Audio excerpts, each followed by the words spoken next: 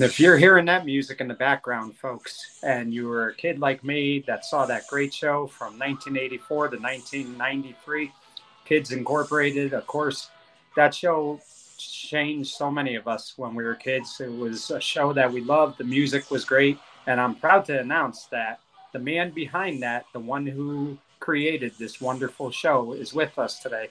He's done things like the video game Night Tracks, The Secret World of Alex Mack, Just Deal, Caitlin's Way, Class of 3000. He has produced so many great shows over the years, and he's going to tell us about a new one today as well. It is my honor to introduce to you the one and only Tom Lynch. And Tom, I want to thank you for coming on today. It's a real honor. Oh, thanks, Mike. Every time I hear that song, I'm like, I just get happy. How can you not get happy? Oh, yeah. You know, it's funny, Tom, and we're going to talk about it in a few minutes. But, you know, that show came out in 1984. And to me, for the fans who grew up with that show, it's still as popular today in 2023 as it was in 1984, which is just amazing to me that we're approaching 40 years with that show. But first thing I wanted to ask you, Tom, is how did the love for TV, I mean, did you go to film school? How did that all start for you? Oh, no, it came in a really different way. I was literally, I was an 18-year-old man. I was a gardener. I just got out of high school and I had a little truck is how I made my living, my money. I was still living at home at the time. And I wasn't really going to make it in college. It didn't feel right to me. And I thought, what do I want in life? Well, I want to make a lot of money. I want to meet a lot of girls and I want to travel the world. These were three things. I came from pretty humble beginnings. I was one of 8 kids from a single mother. So we're pretty humble beginnings. So these were like, they were just fantasy to me.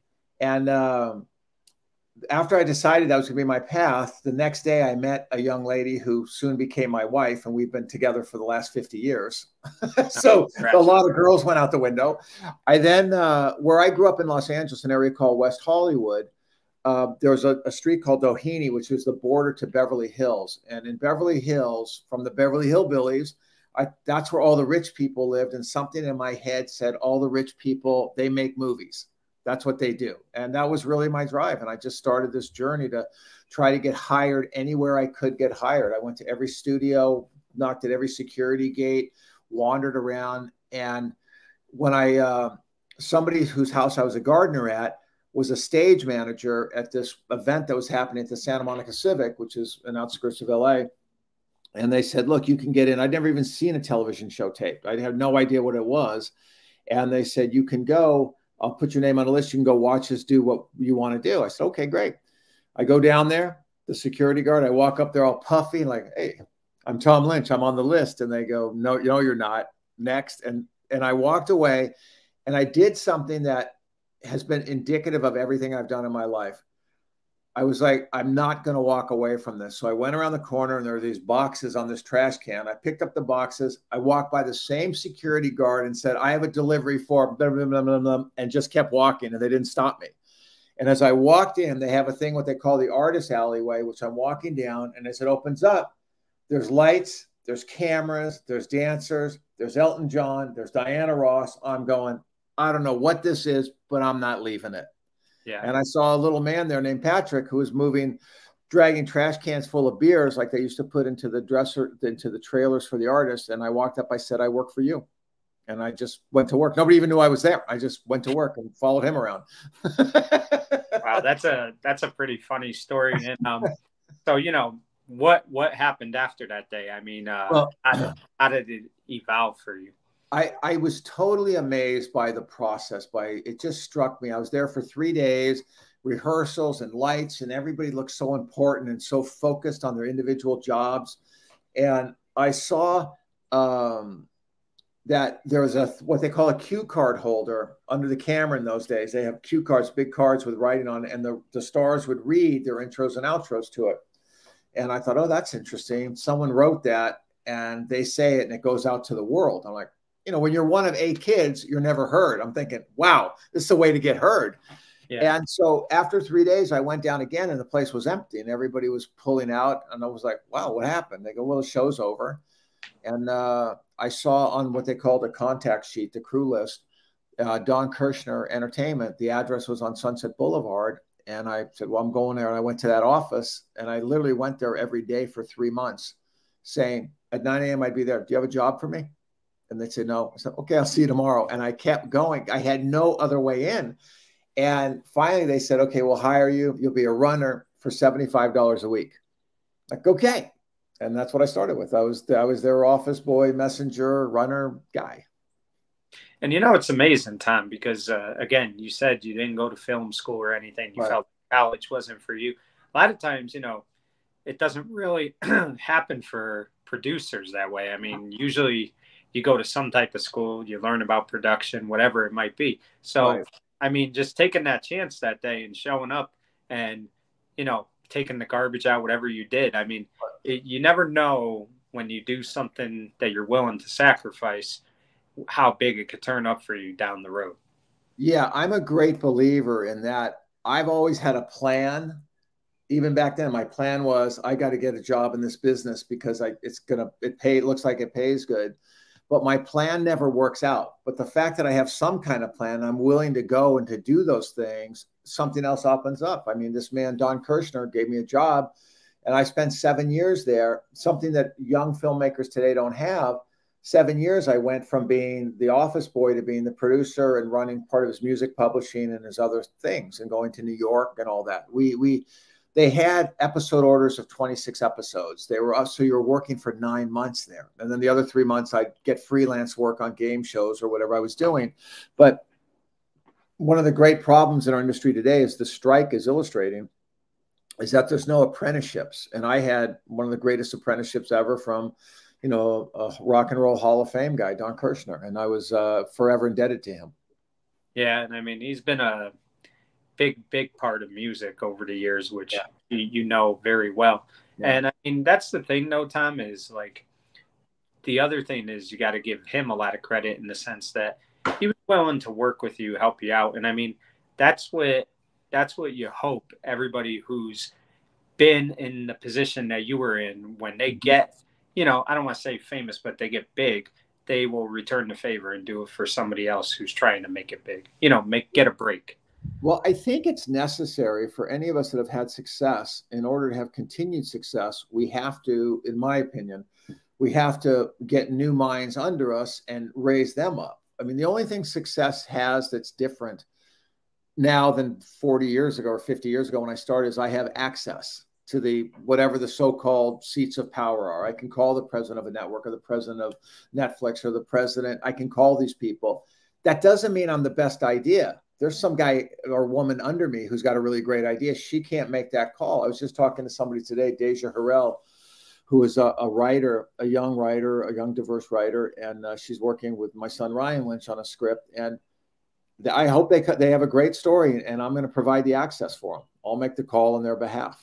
So I think it's incumbent on us, or else, you know, I still write a lot of my own shows and still do that, but there's real joy in seeing other people become successful, and I think it keeps me relevant. Right. Exactly.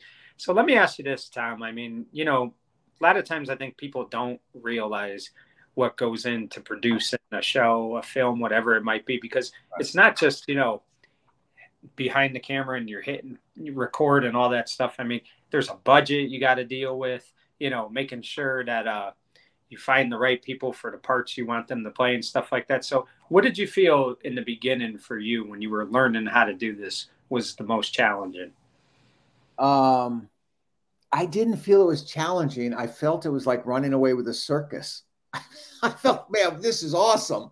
There's free breakfast. You show up on a soundstage. There's donuts and stuff. I tell people I only worked in showbiz because of the free lunch. You know, they cater lunch. It was great. Yeah. But I think to me, the toughest thing was understanding, and I didn't learn this for years, the understanding the needs of the artist matching the needs of the buyer, the platform. Those are really two things that you have to bring together. I'm going to quote a person I admire very much. Brian Grazer is a very famous producer. And I asked him that question. I said, what makes a great producer? Because I see myself as a writer producer. I create a lot of my stuff and then I go produce it myself. But what Brian said is that he manages the creative and the financial to success. I'm paraphrasing him, but I thought, yeah, that's the job. More specifically, the hardest part is to come up with an idea that somebody is willing to spend a lot of money, resources, and time on. That's right.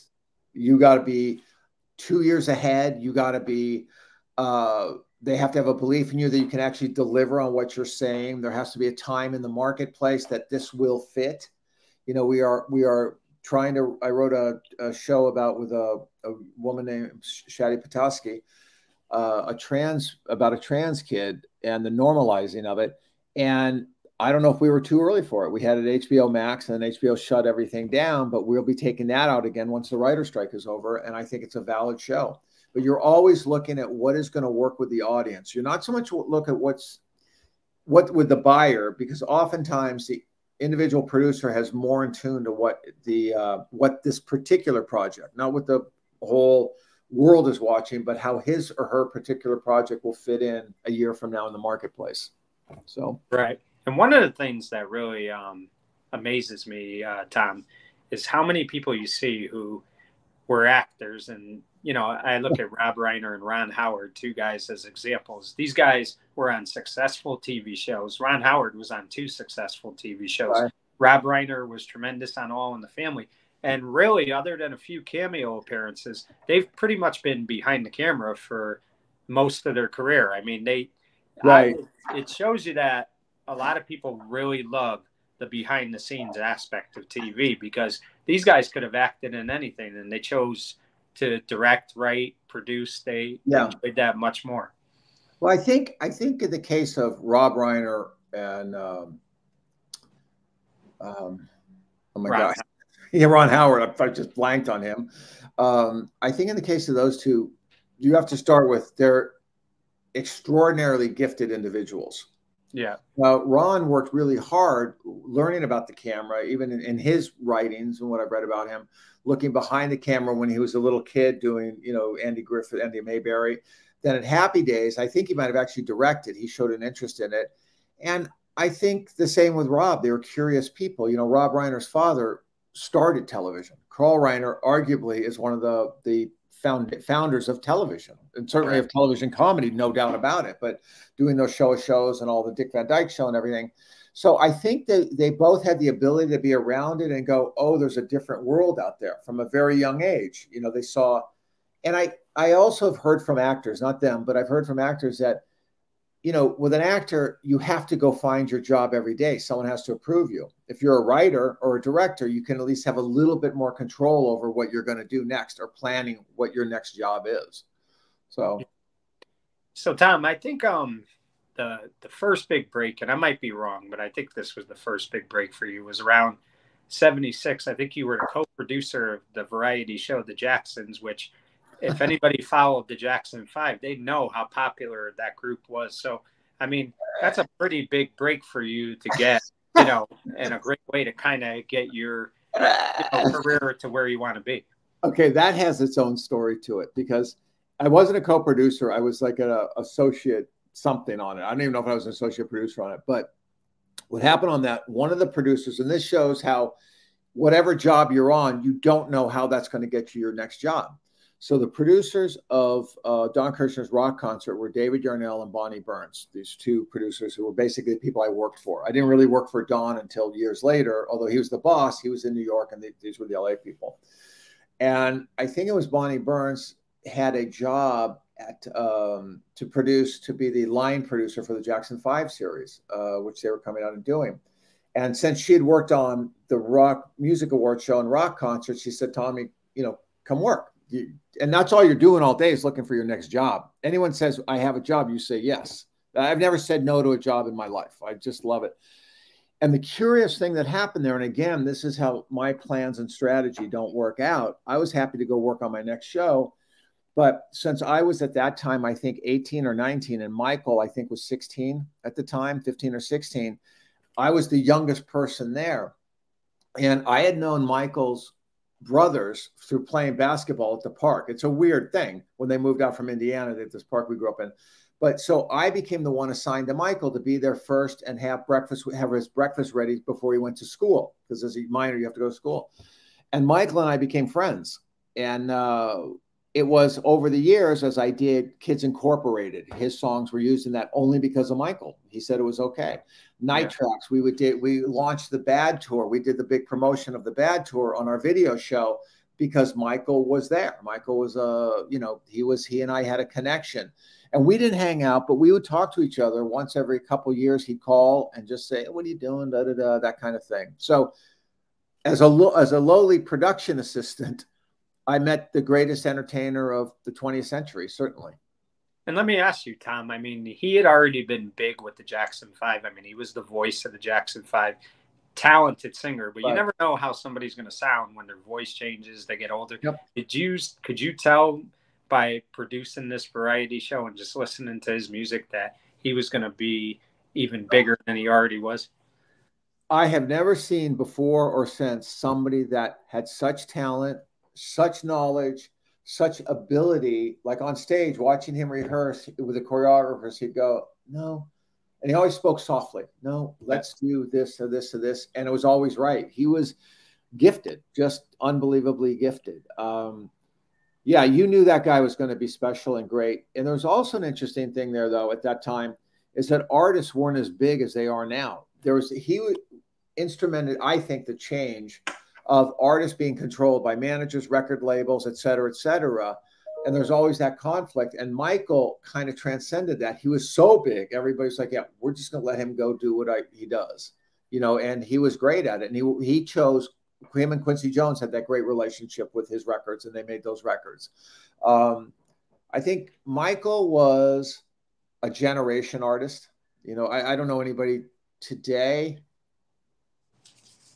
Lady Gaga comes to mind, but I don't know who else is like on that kind of level that can do all those things like him. But you knew right away this guy, that he was special and he was going to go do whatever he needed to do and wanted to do. And let's face it, Tom, he's really the reason MTV took off like it did. He made those great videos. I mean, obviously Thriller, but look at every video he did. Billie Jean, Beat It. Right. You know, even with Paul McCartney when he wrote a few songs with Paul. I mean, the guy was just magic when he went out there. And he loved it. He loved the video medium because he didn't have to. Now I'm just imagining this, but my thought is that he didn't have to go out all the time to go promote all his records. He could do a video and the entire world can see it. He understood the global reach of it all. We were at the, I actually was on the Beat It set when Bob Giraldi was doing it. I snuck down there to watch him shoot it. And that was the one with the lit floors and all that. And Bob Giraldi was a commercial director. And I was like, wow, what's this guy? I was always going on to places to see what other people were doing, not stealing ideas, but I did not know, because of not having college, I did not know how everybody worked. And I had no pattern for how I was going to work. So I kind of took pieces of I just looked with enthusiasm at what other people did. And it was amazing. It was an amazing experience. Cool. I think he was responsible. He certainly boosted MTV, but MTV, the history of MTV is before, and it's why, again, Michael called me up at one point. Before MTV had Michael on, they had no black artists. They had no black artists. It was rock and roll. They didn't have it. I started the music video show Night Tracks, and I think MTV was only on the Eastern States. And I went on Ted Superstation with my video show Night Tracks, and I was putting in many hip hop was a big thing for me. I think I put on the first NWA songs. I knew that it was twofold. One was I loved the culture of hip hop, the music, the sound of it, and all the white artists had deals where exclusive 90-day deals or 60-day deals with MTV, so I couldn't get them. So this confluence of things created the playlist for Night Tracks, and I don't think anybody consciously would know this, but I hold it in my thoughts that because we had success with Night Tracks, they started thinking, wait a minute, we better start playing all artists. And certainly there was nothing Beat It, Billie Jean, Smooth Criminal. You look at those videos, Scream is still the most expensive music video ever made. It was like $7 or $8 million at that time. It's just crazy. And then, go ahead. Oh, no, I did a pilot I think before this time. I did a pilot to continue with Michael where it was called Steppin' Out. Smokey Robinson hosted it. It was my first pilot I funded myself. Smokey Robinson was hosting it. Kool and the Gang had the #1 record. Yeah. and Kim Carnes was on it, and it was kind of a countdown of soul at that time called soul or R&B music, right? And I think I'm remembering this right. I wanted Janet Jackson, who had she was 15 or 16 at the time. She was a young girl, 13, and she was starting her career. And I wanted to get her, or somebody called me to use her. And Michael and I ended up talking on the phone. And I just said, man, she's really good. She goes, yeah, Tommy, she's really good. She's going to last. And we had her on it. And the pilot never went to series. It was one of my learning curve where I lost all my money on that and went, uh-oh. That I didn't know how to sell it. I did not know. I had learned the manufacturing part of a show and the creative part of a show. I didn't know how to sell the show. And so that's something I had to go learn again. So. And think about this, Tom. There was no YouTube, no Pandora. So Night Tracks in a lot of ways was a way for people to hear songs that they may not always hear all the time. Because let's face it, I mean, I'll just use as an example, What's Love Got to Do with It with Tina Turner. You had to hope the radio stations were going to play it in the car or when you're listening to your radio, but you couldn't tell when they were going to play it. Night Tracks gave you that second option where you could watch a bunch of the hits you really like. So it was a very creative and innovative thing that you and your team came up with. Oh, thank you. It was Ted Turner was his Superstation. And we met with his people. Bob Wessler was the president, and we met with his people and I said, we can take your midnight to 6 a.m. and make it work better. This is just like me walking in with the boxes. They don't know who I am, and I'm telling them stuff I'm not too sure of. It could work, but we can improve your rating. At that time, the rating, if you had a hashtag, it was less than a 0.5. And I said, I'll get you out of hashtags. And they said, blah, blah, blah, blah, blah. And then, yeah, it did. It worked for them. And that ran, I don't know how long Night Tracks ran. Was it like 10, 12 years? It was a long time. And, glad you brought Turner up because I think sometimes he gets looked at more for, the Atlanta Braves and, CNN, TNT. But that TBS Superstation was one of the best ever. What was really cool about it, too, is he did everything at 6:05 to 7:05. Like it was never 6 o'clock to 7 o'clock a show. Yeah. Everything was 05. And he put a lot of good TV on TBS. A lot, they even put the new Leave It to Beaver on that channel. I mean, he had different things that people could watch. And it was a nice channel to have, because when I was a kid, it was Channel 11. That was one of the, syndication stations. But TBS was really something cool. Ted was the founding father of cable. I mean, he understood whatever he did, and I'm not sure the technicality of it, but he had the local station in Atlanta, and then he figured out how to get it to a satellite and make it a superstation or went all out. And that was a game changer. And he loved television. He loved the medium. He loved also being counter to what the networks in New York, they were all run out of New York at that time. And Ted would come in and just play this role of, the country boy. And Ted was smart as they come, but he played the country boy. And these guys would all be in their Armani suits, or back then it was Brooke Brothers suits. And they'd be looking kind of down on him. And he won before he even walked in the room with those guys. He was a great, great man to just had to cross paths with. I think is all I could say about my relationship with him, but it was great. It was great. Right. Definitely. So Tom, I think it was around 1983, you came up with a pilot and it was called Kids Incorporated, The Beginning. And just tell me, number one, what gave you the idea to do a show like Kids Incorporated? I mean, I know Fame had come out a couple of years earlier, but your show was completely different from Fame. So I wouldn't say it was similar other than there were dance numbers, but it was definitely, that was what we were seeing more in the 80s was the different shows that involved music. What was the inspiration for Kids Incorporated for you? I think it would have been my family was the inspiration of it, because if you notice in the show, I don't think we ever saw in the 150 episodes we ever saw a parent. No, I mean, never the kids' parents. Yeah, right. There'd be an adult would come through, but never a parent. Yeah.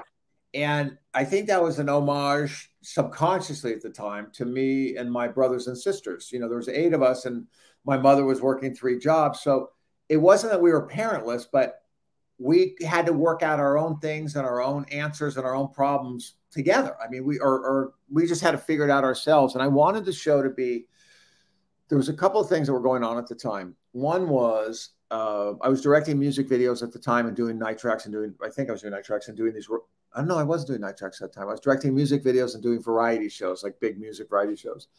And my wife had our first son, had Thomas, and I got sent home from the hospital because I thought I'd stay there, but no, you don't. She's with rest. I go home, and I was so jacked up on adrenaline, and I thought a very weird adult thing. I'm like, I can't have my kid around rock and roll. I think I was in the middle of producing a Van Halen video or something. I'm like, I can't do this. And so I thought, what if MTV met Little Rascal? So I think I made it for my kid. I think that was probably it. Well, you know, what I remember too, you talk about your kids and stuff. When you would do certain episodes, I remember it would say the Lynch family and a cast of thousands. You would put that in the credits sometimes. So you do those little unique things. But what was really remarkable is, if you remember, well, of course you remember, is originally you did not have Rasan Patterson being on the show. He was not in the pilot, and you had to kind of splice him in right at the end. But really, I mean, you know, nobody knew if it would take off or anything. Did you have a good feeling after you shot that pilot? No, I was petrified. I'll tell you why. MGM had the rights to the show. They came to me. They said, we have this video of these kids singing songs. I had been doing all this music stuff. We think we want to go to series.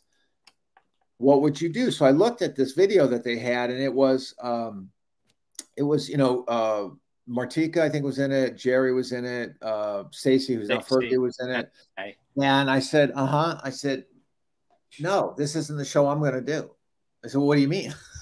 And you got to remember, I'm 26 or 27 at this time or something. I mean, who says no? I'm like, this isn't what the show should be. I'd been, when I was in New York working for Kirshner, I'd seen a lot of Broadway shows, which, coming from LA, you have no idea what a Broadway show is. And as you stated, with no YouTube or social media, you really had no idea what a Broadway show was. And I remember going to see earlier 42nd Street, which was like story, music, advancing story, more music. And I went, that's the show I want to do. So I based that off of the form of, loosely off the form of a Broadway musical. And that's what made that show successful, because people fell in love with the characters. They just didn't see them as performing artists. They saw them as characters. And then they had this other magical element that they could perform and sing well. But they had, one of the great things about Kids Inc. is that every story in that show was a story that came from somebody's real life. When we'd sit in the writer's room and go, oh, that's a good one. Oh, that's a good one. Mine were always like the Magic Toy Shop, which those ones I wrote, because to me, I don't know, from birth, I always saw life as a little more magical, a little wondering what if. And then some of the other ones more serious. I think we did one on, we got in such trouble for it. Oh my God. We did one where the kid showed up. One of the kids showed up with a black eye, and it was about parental abuse. Yeah. And I was going to ask you about that, because at the end of that episode, the kid is walking with a guy by the name of Coach Lynch. Was that you? I mean, it didn't show his face, but was that you? I don't know if it was me or not, but it was certainly intended to be me. Yeah. Yeah. Yeah. It was, that when we got Rasan into the show, there's a woman named Chip Fields, who's, I think she's retired, but she had a great career as a director of sitcoms. And her daughter is Kim Fields. And then her, oh my gosh, Charlotte's daughter was going to kill me. But she came, someone said, she was an acting coach at that time. And I said, I need somebody diverse in this show. It's too white. It doesn't feel, I need somebody that's got that can bring a different tone to the show. And someone said, Chip Fields will know. So I called Chip up. We introduced ourselves to each other. I said, I got to find this kid. She says, okay, I know the kid. Like right away, she goes, I know the kid. I go, what do you mean you know the kid? His name's Rasan Patterson. She goes, he's perfect for your show. He's perfect for this, da-da-da-da-da. He's gifted. I go, okay, great. Where is he? He's in Brooklyn. I go, he's in Brooklyn. Okay, how can I see him? Well, again, there was no video access, whatever. Well, you're going to have to fly him out here. I go, well, how do you know he's good? He goes, he's been singing in church. I've heard him sing. He's the guy. Okay, so we fly Rasan out. He sings what did he sing? I want to say The Greatest Love. Whitney's The Greatest Love. Well, that was when he did that in the second when season. they did it in the show too. Yeah. I mean, you heard this kid sing, like literally, he walked into the room. He was 10 or 11, a little guy, shy. You know, he just gets off a plane. He's never been around anything like this. I go, hi, how are you? Yeah, just sing anything. And we had a pianist in the room. The pianist just kind of playing, and this voice came out of this kid. I'm like, oh my God. It was, you know, when you see great talent, I've always said there's nothing hard about recognizing great talent. You just got to keep looking for it. Yeah. Because you see that, you see Michael Jackson, you see Stacy sang, and she sang as big then as she did in the Black Eyed Peas. She was fantastic. Oh yeah, she definitely was. And it's funny about Rahsaan too. One of my favorite songs that he did, and I didn't at the time think he could sing it and make it sound as good as the original artist, but the song "Every Breath You Take," he was phenomenal. Oh, yes, that was fantastic. You know, just that, like, I like listening to that version a lot because, I mean, just the power he had in his voice and the way he let it out. It was, I mean, that's a gifted singer right there. He made it his own. Everything he sang became Rahsaan's song, and he did fantastic. He did really well. And I ran into him a few years ago. I was at a nightclub where we've seen some artists sing that we want to see, and he was there, and it was just great. It's just very, very proud of my association with that show and the people in it. It was really lovely. So let me ask you this too, Tom. Most of the time during that run, you occasionally, like, you know, Martika was called Gloria, but right. Rahsaan was called Kid. But for the most part, you kept their original name. Yep. Yeah. And was that did you just feel like, you know, you wanted them to be themselves more or less, or? Yeah, I think it was probably, I was walking that line. Do I want the show to be their lives, or do I want to create their lives for the show? And I don't even think I had the ability at that time to formulate that thought, but I know I rode that line because when they went into public and they did public appearances, it was always nice to have them call, I mean, you know, Jerry, how are you? You know, Stacy, Martika, Gloria, that was always Gloria, I'm Martika. And then she became a solo artist as Martika. And so I think that might have been something I chose down the middle instead of doing one or the other. But if I had to do it again, I might just have them keep their real names. Right. And Tom, the first season was tremendous. I mean, I used to love getting up Sunday mornings to watch that show. It was usually on 8 o'clock, 9 o'clock. And you could always watch it. But then, you know, as the season ends, you lose Jerry. And I said to him, you know, I was a young kid, but I'm like, I'm not going to watch this anymore because Jerry's not on the show. You bring in a kid by the name of Ryan Lambert. And I'll tell you what, like, he, to me, just had the look of what a singer, a guitar player is. He really, the show never missed a beat when he came on it. And like, I'm sure you auditioned a ton of people. I mean, how do you just know when somebody is right for the part? I'd like to say there's something you can do, but you just go, wow, that's cool. I mean, and there's a lot of people around me weighing in opinions, and I've got to still, you know, you're responsible to a studio and whatever. I don't know if changing Jerry, I loved Ryan in the show, and he did bring the show up another level. The ratings had a bump on it because he was like kind of a teen idol-y guy. But I don't know.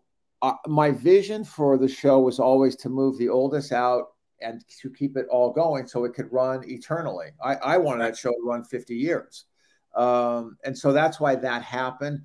I don't know if it was correct. There was a lot of discussion about it, obviously, and a lot of hurt feelings. You know, the thing about dealing with young actors, no matter who they are, they don't understand all the dynamics, and nor should they. You know, nor should they. I mean, it's, you know, Jerry was seminal to the success of the show. And then after all that success, because we broke out that first year, people thought the show wasn't going to work. I literally, in those days, they had what they called 3/4-inch videotapes, you know, those old big videotapes. Yeah. I had to fly around to most of the stations around the country to get them to commit to the show. And I was in Los Angeles. KTLA was my last station, a gentleman named David Simon. And if I didn't get him, the show wasn't going to go. MGM was like, yeah, we can't sell it. You go sell it, or we're going to pull the plug on it. I'm like, uh-oh. So I go around the country. I get to KTLA, and David Simon was the general manager of the station. And I showed him the show, and we talked a little bit, and he said, okay, we'll take it. And that literally changed my life. But if he said no, I don't know what I would have done. Right. So and it's interesting because I always wondered why Jerry left. I thought maybe Jerry was just older and he felt like he needed to do something else. But it is interesting that, you know, it was more of a, like you said, you have to kind of like, you know, move on from them as they get older, put the new cast of kids in. You know, one of the funny stories I heard, you tell me if it's true or not. I heard you originally were going to call Ryan Eddie on the show, but Stacy kept referring to him as Ryan when you guys were doing the table reads. Is that true? I don't recall it, but it sounds like it's absolutely true because that would be me. And I went on to do a show calling a dog Eddie. So Eddie might have been in my mind somewhere. But yeah, I think I listened to if I did anything different than my contemporaries, I listened to what the cast was saying. I wouldn't always do what they asked, but I listened. I took it in. It was all. It wasn't in those days. Now it's much more equanimity between creators and the stars. But back then it was like you just, with a kid, just be there, be quiet, do what I tell you. Thank you. Go to school. You know, I would like to think that our kids on the show, that they felt that their voice was heard. You know, that they could say things. And it would be just like me to hear her going Ryan, Ryan, and me to start going, well, that sounds better than Eddie. So we'll do Ryan. We'll do Ryan. And Tom, you know, I was thinking about this too. You kind of brought it up a little bit, you know, saying that they're kids, so they don't always understand everything. And I'm sure one of the most difficult things at times was getting these kids to get along with each other. Because when you're kids, like anything else, you have days where you fight with each other because you're kids. They're still kids. Yeah. So, you know, you had to kind of make sure that you kept everybody, you know, where they weren't, you know, getting in arguments and fights with each other because they are still young kids. It's the job. I'm very proud of 32 kid series, you would call them, that we were the experiences were good for the kids. We went to great lengths to make sure that their school hours were respected. They did that to make sure that the environment around them was safe, that nobody was on that set, that we didn't know who was on that. Nobody would drift by there. We wouldn't allow that. We would throw baseball games and like Christmas parties and things of that nature. I always understood my role was not to become a parent, but it was to become certainly a safety. They had to be safe once they got into my hands. They had to be safe. And we worked hard at and designed patterns that are still used today about how school is handled, how the sets are run, how people, you know, we do background checks on everybody that works on one of our kids shows. Right. I do not want, you know, I've done shows that have failed and I've done shows that have been successful, and that's just part of what you do. I would be really, really devastated if anything damaging happened to one of our kids on the set. That would be bad. That would be bad. I would not like that. Right. You know, Tom, at the time, I'm sure, you know, I don't want to say devastating, but you guys were probably a little depressed. I think after season 2, they decided they weren't going to bring it back, but then Disney came in, they stepped up. And I'll tell you what, I just felt like that only helped the show even more because Disney aired it 3 times a week, Monday, Wednesday, Friday. It was on, I think, 2 times each day. So, I mean, I think that sometimes, you know, goodbyes are a second chance. The one, you know, crew can't you guys, and then you go to Disney, and it just really took off, and it was a big winner for Disney too. Yeah, it did. It was a very successful show for them, and I think it helped them get the channel because the channel was still on. I think it was still regional. There were some places it was running, and you had to pay for it back then too. Yeah, you had to pay for Disney back then too. You know, and cable was just starting to expand, and so it was still a weird world. And the Disney thing, we didn't look at it as rejection. We looked at it as salvation because the syndication market was changing. Cable was coming in. People were not concerned with running kids programming. The networks had to run kids programming. That was all ad supported, like the He-Man animation and the toy company, Mattel stuff and Hasbro stuff. So we were this island out there that we were the only live action kids show that wasn't on PBS, that was in the air for years. And so that was interesting. So when we went to Disney, it was an interesting meeting. I will never forget this meeting. They called me over there. Part of the job is you're always called over to meet people you don't know. People want to check you out. And we went to Disney, and I'm there with my producer, my partner, Gary Biller, who was my partner at the time. And we sat down. There's probably 10 people in the room, and they're all very serious, and they're all kind of looking at us. And they're going, in my mind, I'm thinking, they're going, how did this guy get this show on the air here? And I had nothing to do with that. That was MGM's deal. They handled the distribution rights. So they did that. I think they took the quick guaranteed check instead of wanting to go out on the road and sell it again. You know, they would have this, they didn't have to do any work.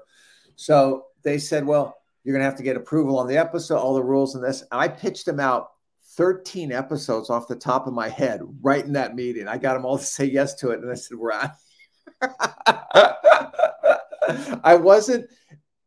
They didn't quite know what to do with me. And I have had a relationship with Disney since then with various heads of it that has been fraught with some of my biggest mistakes, some of my most wondrous moments. It has been I don't want to say difficult journey, but it has been a colorful journey with the Disney channels and I. And now one of their top programming guys is Jonas Agens, a man that worked for me for 10 years, and he's now a top development executive there. So it all works out. Yeah, definitely. And Tom, one of the things that you could tell me if I'm wrong or not, but I really sensed when you were writing and producing this show is when you kind of knew it was going to be one of the cast members last year, you would always give them that one episode to kind of like be their like goodbye gift to you, like where they have that moment in the episode. And I think of Kids Incorporated Rockin' the New Year. I really felt a lot of that was done for Martika because she was leaving. And then I look at the episode with Rasan where he had two great episodes in his final season. One was when he reunites with his brother. That's a great episode. And then we find out what his real name is. They had always known him as Kid. So I always felt like when these guys were leaving the show, you were loyal to them in the sense that you appreciated what they brought to the show and you always gave them, you know, a great last season for them. Well, thank you. I don't know if I did that consciously. I know that I wanted them. See, I never looked that they ever worked for me. I worked for them. I mean, imagine to have that much talent, to show up, to rehearse, to go to school, to be people asking for your autograph. It all sounds good for a day or two, but to do that over years, it's a lot. When you reach celebrity status of some kind, it's a lot. So I always thought it was my job, that I worked for them, and they returned it. They worked for me. They gave great work. They showed up. I can't remember any time. There were a lot of fightings because part of the fightings came from their natural age. There was a lot of crushes and that kind of stuff, but very innocent and very chaste. But it would cause some heated things, doors slamming and, that kind of stuff was going on. So I would get a call. I'd be up in my office writing away or doing whatever. And I get a call. So-and-so just slammed the door, is not coming out. Okay. Because there was a rule on all my shows. When a problem with a kid reached DEFCON 5, right, which level, nobody, call me, I will deal with it. I don't want anybody else dealing with it. No one's telling them what to do. Right. And it's not that they didn't have to listen to their choreographer, Dorian Grussman, their directors, Gary Halverson, to the other writers and producers. But if it got really weird, then I would get the call and I'd walk down the stage and go talk to them, and it all worked out. Yeah, it definitely did. Now, was your idea to have them do at least 3 or 4 seasons? Because it seemed like that was the pattern. Renee and Rasan left after the 4th season. Martika left after the 3rd season. And it wasn't strange to me. I was glad he was on, but the final season that Ryan was on, you would expect maybe Ryan to leave before Rasan and Renee, but he stayed on that one more year. Yep. So, I mean, was that the aging out thing? It was the aging out. That's what it was, is that it wasn't about who was doing well in the show, because I don't even think we had research on who was performing well or not. I wouldn't. Right. I was never available to that, and I never looked at it. It wasn't as schematic as today, where you can tell the 3rd lead in episode 5 did a 0.5 increase on the rating. We didn't have those metrics then.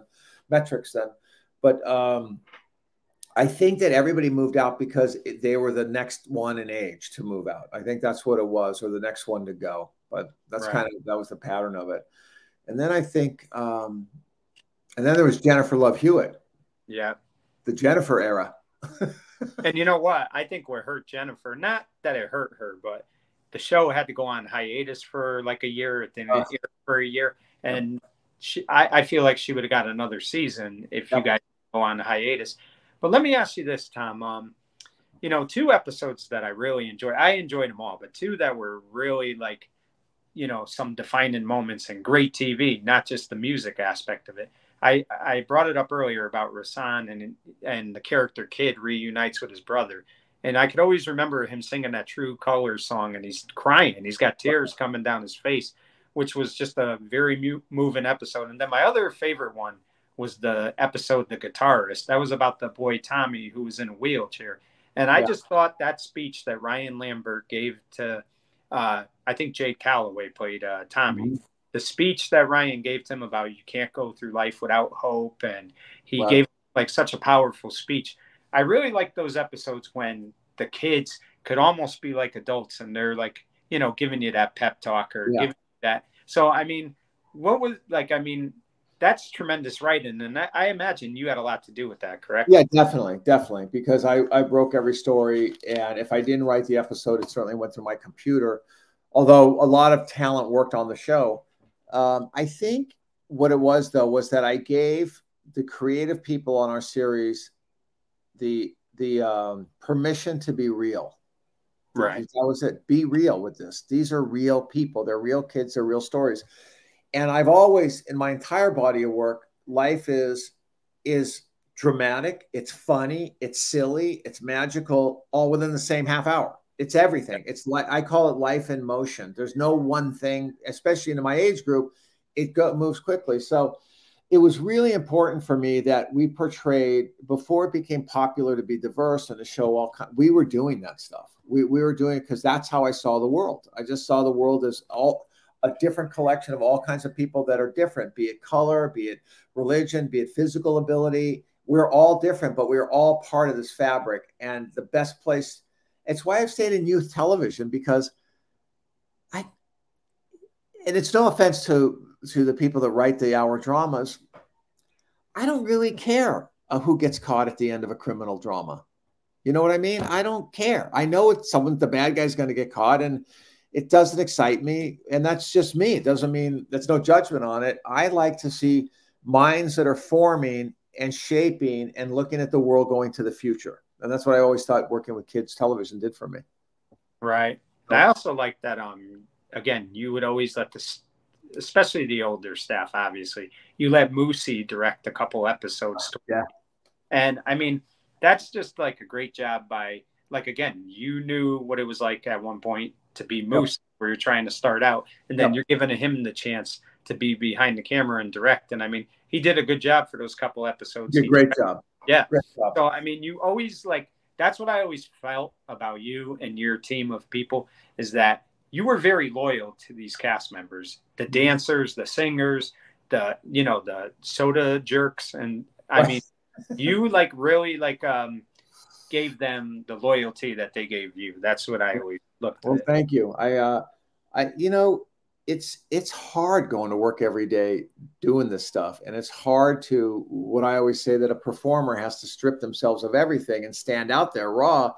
And if they want to choose something else, I'm the first one to help them with it. And Moosey Moosey had won a couple Emmys, I think, from, was it Laugh-In or something? He was, and Moosey had to work, and Moosey played a very difficult role because he knew he was second to all the kids.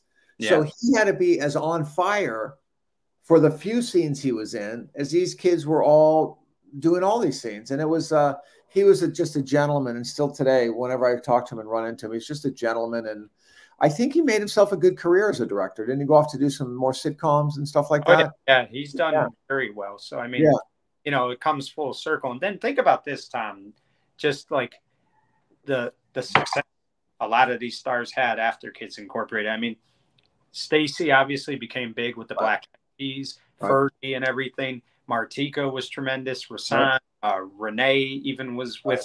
in Wild Orchid. Yeah, yeah, yeah. Ryan had a band for a while too, and he's doing acting again, which is Ryan did Monster High. He did one of the first big movies that like that. He did that for Disney, I think. Yeah, they all did good. And I mean, you like a lot of these guys really like you know, if somebody just saw you at a donut shop and they're talking about Fergie, and you're not talking to them, but they're talking about Fergie, how they love her and this and that. In the back of your mind, you could be like, you know what? She started on my little, you know, my kids show I had. So, I mean, it's amazing to think what success a lot of these actors got. And I really attribute a lot of it to them doing Kids Incorporated because it prepared them how to sing, how to do numbers, stuff like Absolutely. that. And I think that's a credit, again, like to you and your staff. I really do. I think they learned also a discipline because I did not harbor anybody screwing up. You can make mistakes as you're working, but you're not showing up late. You're not showing up unprepared. I would come and talk to them, and they knew, as my staff knew when I came down to see a kid there was a problem. The kids knew when I came down to talk to them that we needed to improve something. And they were fine with it. You know, I never spoke to them anything other than as an equal.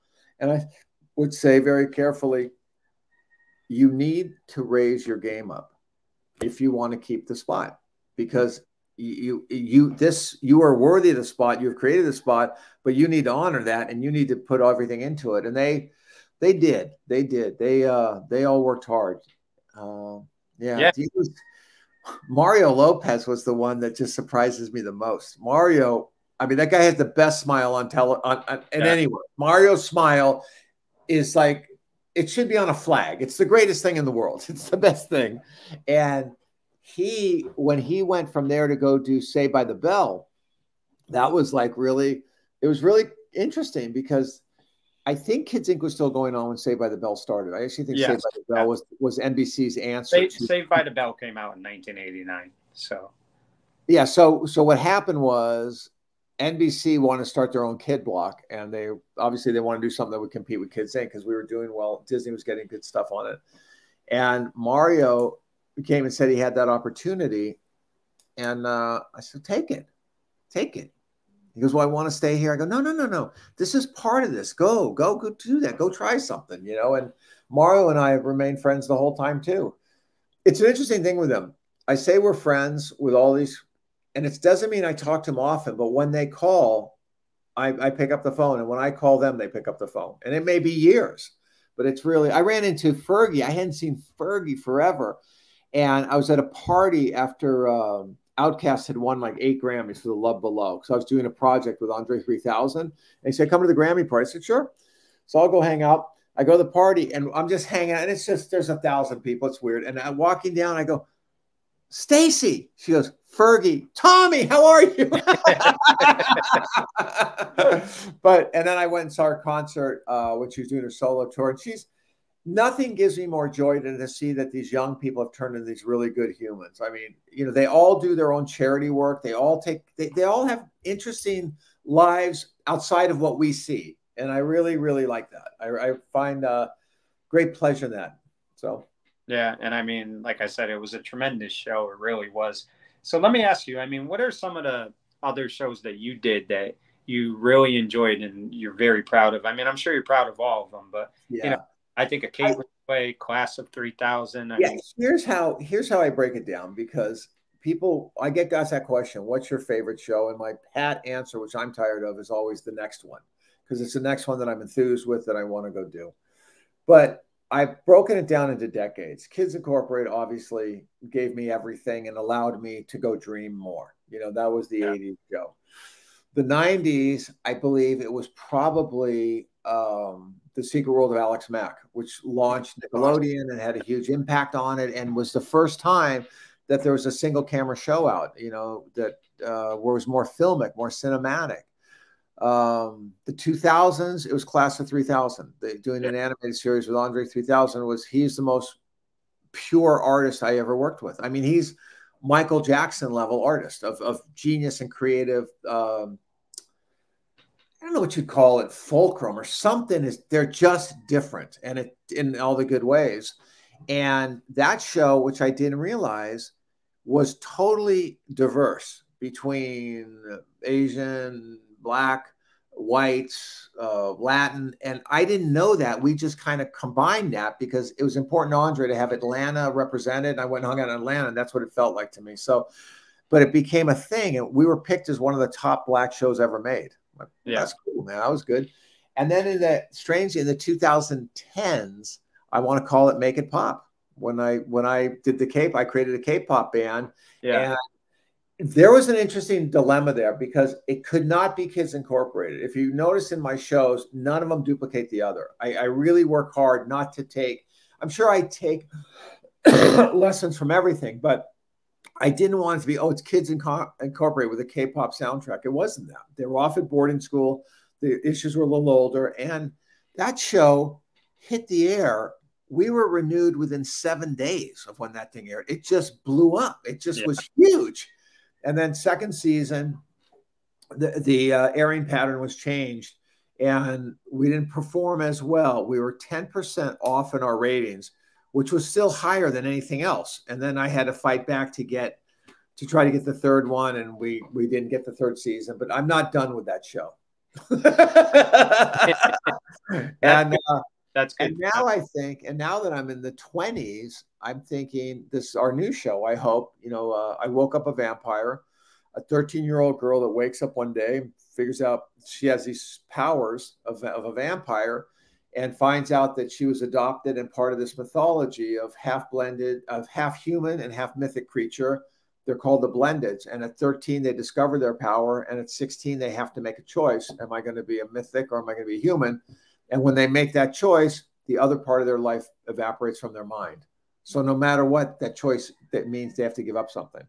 So, so that comes on, I think, October 17th on Netflix. It comes on. Let me ask you, how many episodes will you air that season? I think we shot 2 seasons. And so I think 2 seasons of 8. So it's 16 episodes. So I'm not sure how they're going to air it.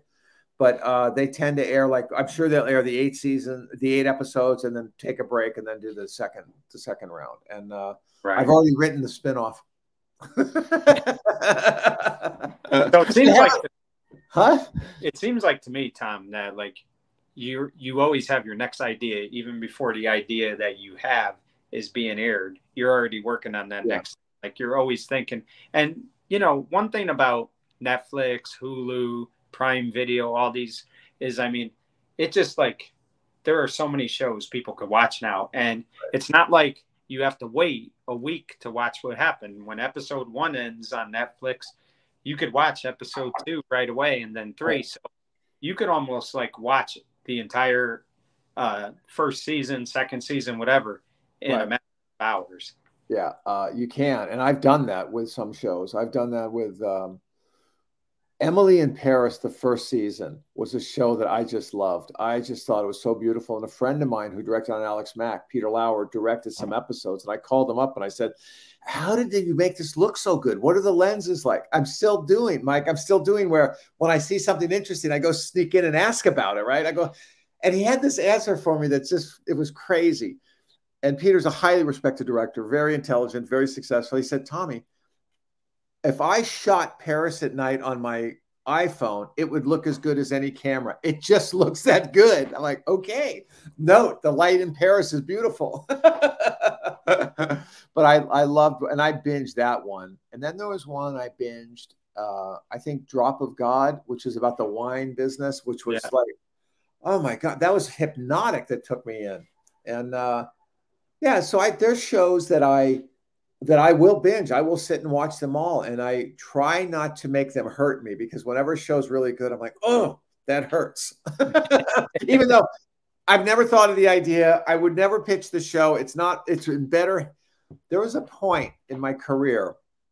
There's a woman named Gail Berman, who's a very famous producer and head of a studio and all that. And we were having lunch, and she says to me, she goes, what would have happened if you did Buffy the Vampire Slayer? And I go, well, I didn't. Joss did that. Joss Whedon did that. She says, no, but there was a point where Joss didn't know if he was going to do the series. He did the movie, and we made a deal with your agents for you were going to do the series. I go, I have no memory of that. She goes, where do you think your life would have been? I said, Gail, it wouldn't have been as good as Joss did. I truly believe that creators have their whatever that is, whatever allows me at a moment to go, I'm going to do a kid in a wheelchair, and it's going to be a real kid in a wheelchair. It's not, I mean, the kid is really going to be in a wheelchair. I'm going to do a story about the magic toy shop where everything comes to life and that helps somebody. I'm going to do a story about a kid, an animated kid trying to find his way in Atlanta, and he does it through music. I think that as creators, we can't manufacture. We know all the rules. We know we have to operate, but that organic thing of creating a show that really tells the stories that, for in my case, I need to tell. And I often say this, to heal me. When I tell these stories, it makes me better. It just makes me better, and that's why I keep doing it. I feel honored that people allow me still to do it. You know that. There's that whole thing about ageism in Hollywood and all that, and I'm okay with that. You know, my time will come, but you know, my son has kind of taken over our business, and he's right. I was giving notes to him on a pilot he's doing, and I mean, we haven't sold it. This is all of us writers are having pilots ready, so when the strike's over, we can go sell them again. Yeah. But yeah, I think it's given me a lot. Television has given me a lot more than I've given it. It's just given me a life that's wonderful, and wonderful friends and wonderful conversations, and a real I'm just grateful to that kid that showed up at 18 and said he wanted to see the world. Check. Make money. It's provided for my family. I've been in a life beyond what I could imagine, and meet a lot of girls. That was a dumb idea. I met the right girl. Yeah, proof of that. So you can't. So let me ask you, Tom, are you confident that this new Netflix series is going to really, like, you know, take off right away? I mean, people are really going to get into it, and could you see it going, you know, 3 to 5 seasons? Because usually in Netflix, that's the... Yeah, no, I don't see it going 3 to 5 seasons on Netflix. What I do see is I have 19 other stories attached to that universe of characters that go off and do almost like the Marvel universe did. That I see happening. And whether it happens with Netflix, if it's successful enough on Netflix, fine. I would love to do that. They were incredibly lovely to work with. They were my first show with Netflix, and it was a great, great experience.